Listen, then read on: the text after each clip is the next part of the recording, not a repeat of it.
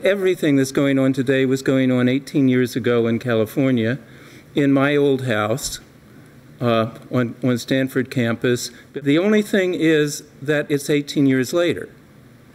And that makes a difference, because the ed school people who tried to do exactly what they're doing now with Common Core in California in 1992, those people have learned from their mistakes.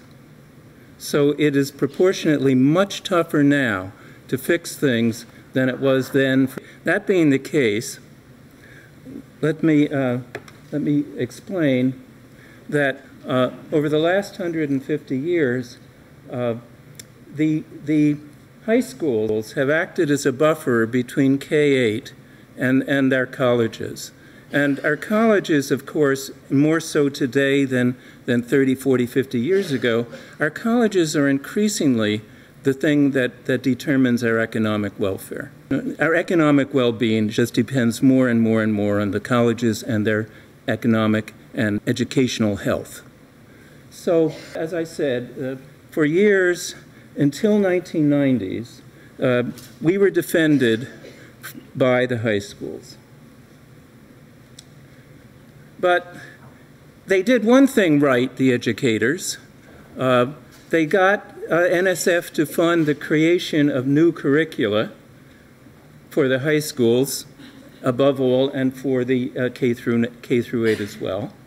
Some of these programs for the high schools, Core Plus, College Preparatory Math, IMP, Interactive Math Project, those were something like 60–80% of the high schools in California were using one of those three programs by the time I got onto the scene in 1996–97. It had been long enough because at the high school, what happens at the high school is the effect of the high school and the colleges is pretty fast. So almost immediately, the colleges began to notice a decline in the preparation of students, and that's the reason that the regular college faculty were so instrumental in California in fighting. But we didn't succeed in every way, and I'm a mathematician, so I'm going to talk about mathematics. So today we have this wonderful geometry, has no proofs.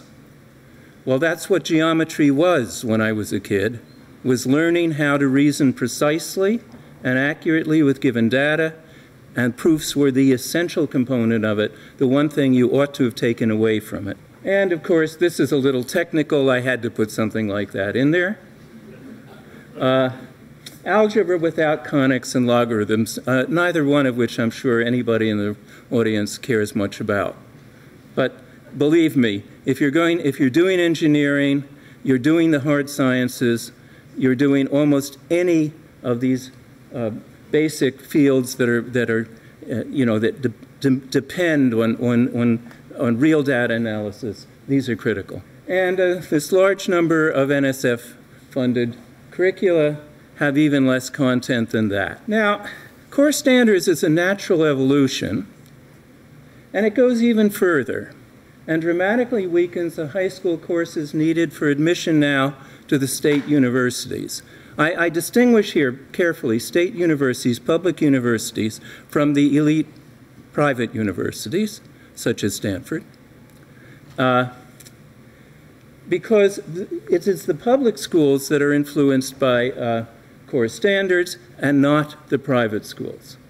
So what will happen, and is already starting to happen, the difference in level between the state schools, which was minor when I entered the profession, the difference between the state public universities and the elite private schools has been increasing and increasing and increasing over the years.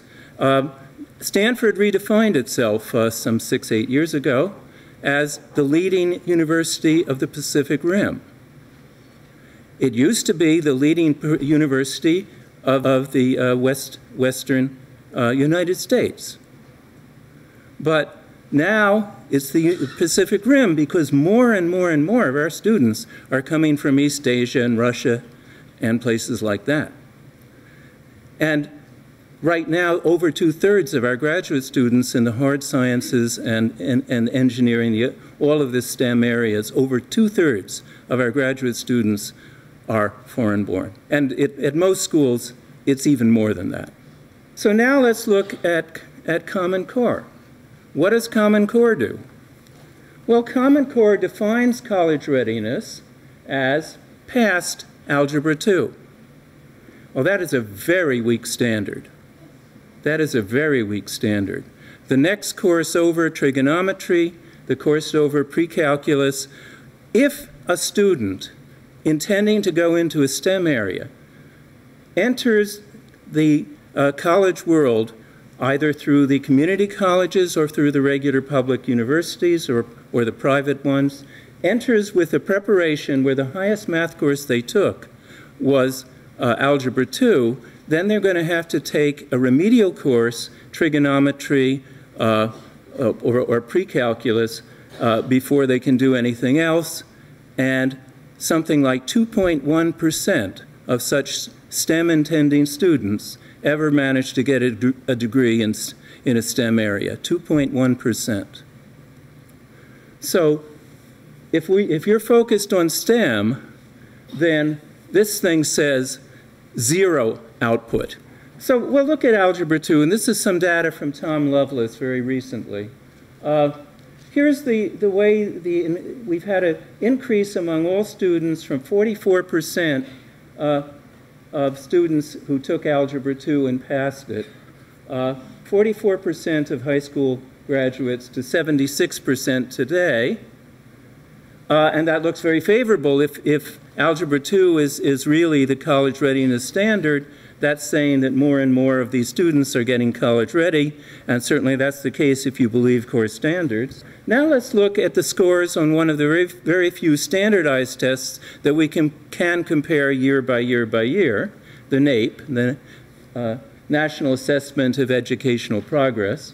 And this is the data from the same period, from 1986 to 2012. You see what happens. As the increase in the students going through Algebra 2, you get a dramatic decrease in outcomes. So, if it was college ready in 1990, why do you think it's college ready now unless the colleges lower their standards? And that's the root of the current concern for me, is that with this going on, the colleges are going to be forced to lower their entry standards and indeed their first and second year courses. And that's going to be a disaster for the country. I want to go through and I want to show you that there are really two worlds out there in mathematics.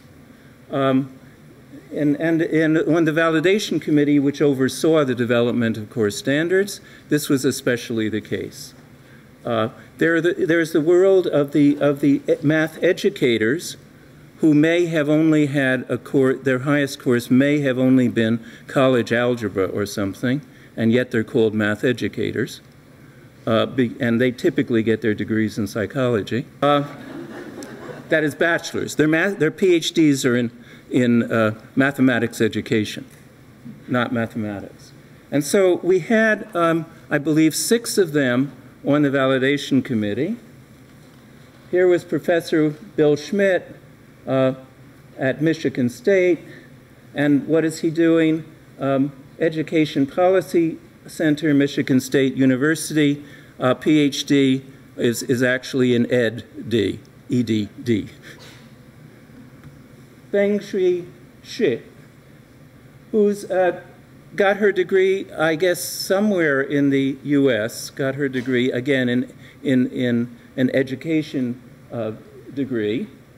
And that's a little more subtle because she's in a math department in Taiwan, at National Taiwan University, but in that math department, her specialty is mathematics learning, mathematics teaching, and teacher education. And as I say, she has a degree, education degree in mathematics. Next, Sarah Bird, oh yes.